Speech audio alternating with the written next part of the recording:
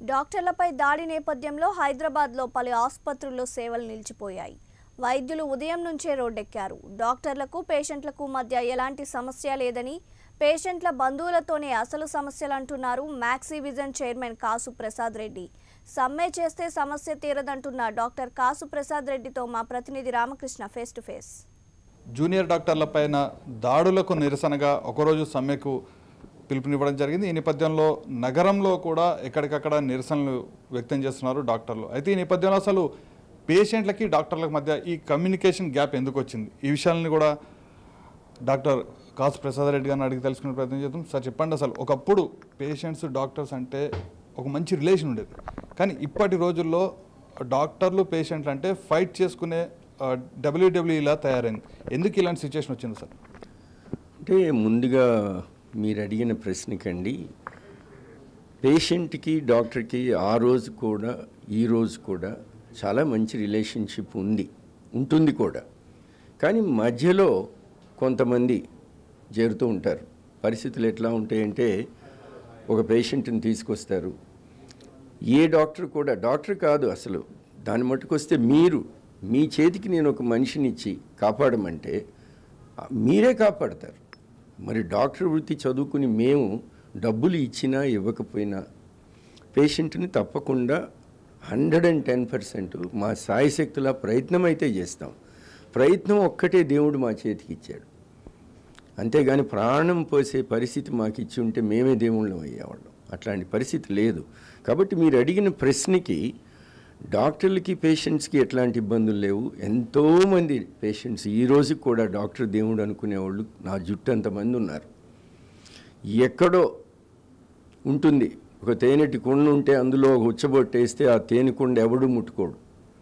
అదేవిధంగా ఈ చేసే మనుషులు కూడా చాలా తక్కువ మంది. కాకపోతే గవర్నమెంట్ తరఫున కానీ ఒక లా, ఈ దేశంలో ఒక ప్రాపర్ లా లేకపోవడము, పనిష్మెంట్ లేకపోవటం, ప్రతి ఒక్కళ్ళు చేయి చేసుకునే పరిస్థితి ఈరోజు వస్తుంది. ఇది రాకుండా చేయాలి అంటే, దేశం బాగుపడాలి అంటే ఒక పద్ధతి, ఒక విధానం ఉండాలి.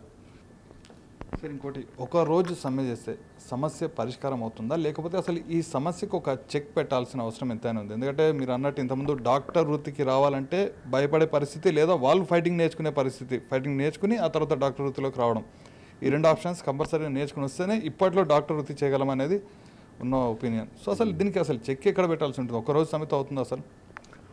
ఒకరోజు సమ్మెతో అస్సలు కాదండి. ఇదేదో ఈరోజు ఇది ఇప్పుడు ఈ రోజున జరిగింది కాదు. ఇది గత 4-5 సంవత్సరాలుగా రోజు రోజుకి ఎస్కలేట్ అవుతుంది. ఓకే, ఇది ఇంతకు ముందు కూడా నేను మెడికల్ కౌన్సిల్ ఆఫ్ ఇండియా మెంబర్గా రాజశేఖర రెడ్డి గారి ప్రభుత్వంలో ఉండటం జరిగింది. అప్పుడు కూడా ఇట్లాంటి ఇన్సిడెంట్స్ జరిగినాయి. అప్పుడు నేను పర్సనల్గా వెళ్ళి ముఖ్యమంత్రి గారిని ఆ రోజున అడగటం జరిగింది. ఈ విధంగా జరిగితే మీరు కూడా డాక్టరు అర్థం చేసుకోవాలా, ఇది సివిల్ ఎఫ్ఐఆర్ అవుతుంది, దీన్ని క్రిమినల్ దీనికి తీసుకురావాలంటే ఆ రోజున జీవో పాస్ అవ్వటం జరిగింది. ఆంధ్రప్రదేశ్ని, మన తెలంగాణని కూడా ఎన్నో అదర్ స్టేట్స్ ఇమిటేట్ చేస్తున్నారు. ఈ జీవో ఉంది, డాక్టర్స్ని కొట్టడానికి వీల్లేదు. ఎందుకంటే మేము చేసేది ప్రయత్నం, విశ్వ ప్రయత్నం, మామూలు ప్రయత్నం కాదు. కాబట్టి ఈ చైతన్యం అనేది ప్రజల్లో కూడా రావాలి. అది రాకుండా ఒకరోజు సమ్మె చేస్తే మటుకు ఈరోజు జరుగుతుంది, నాలాంటి ఏదో 4 మాటలు చెప్పి నా దోవని నేను పోతాను, మామూలు యథాప్రదంగానే ఉంటాయి. కాబట్టి దీనికి పెద్దలందరూ మరి ఆలోచించి, ఎస్పెషల్లీ గవర్నమెంట్ ఆలోచించి దీనికి ఏదో ఒకటి చేయకపోతే ముందు అసలు డాక్టర్ అనేవాడు ఉంటాడా అనే అనుమానం కూడా నాకుంది. సో ఒకసారి డాక్టర్లు కూడా పూర్తి స్థాయిలో నిరసన వ్యక్తం చేస్తున్నారు. నల్ల బ్యాడ్జీలతో డాక్టర్స్ అంతా కూడా పూర్తి స్థాయిలో నిరసన వ్యక్తం చేస్తున్నారు. నగరంలోని దాదాపుగా అన్ని ఆసుపత్రుల వద్ద కూడా ఇదే సీన్ కనిపిస్తుంది. కాకపోతే కేవలం ఏదో ఒకరోజు నిరసన వ్యక్తం చేసినంత మాత్రాన సమస్య పరిష్కారం అవుతుంది అనుకోవడం మాత్రం మూర్ఖత్వం అవుతుందంటూ కూడా డాక్టర్ ప్రసాద్ రెడ్డి గారు చెప్తున్నారు. అదే సమయంలో ఖచ్చితంగా దీనికి ఒక యాక్ట్ తీసుకురావాల్సిందే, లేకపోతే మాత్రం డాక్టర్ వృత్తికి రావాలంటే మాత్రం రాబోయే రోజుల్లో భయపడే పరిస్థితి అయితే కనిపిస్తుంది. అందులో ఎలాంటి అనుమానం కనిపించట్లేదు. ఇది ఇక్కడ పరిస్థితి. Video journalist శ్యామ్తో RK, Prime9 news.